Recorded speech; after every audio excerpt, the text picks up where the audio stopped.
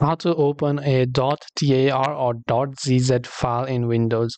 Now .tar or .gz file might also be able to open up with the same zip file extractor depending on which you use, whether WinZip, WinRAR or 7-zip. Any of these applications might work, but the trick is you don't double click to open it. You instead right click on it, go to the WinRAR option or whichever app you're using and click on extract or extract here or extract. It's totally up to your choice.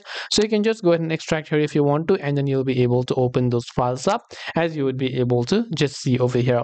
And this is a trick. It doesn't matter whether it's a zip file or .tar file or .gz file. The process to extract them is just like you would extract a zip file or a WinRAR file.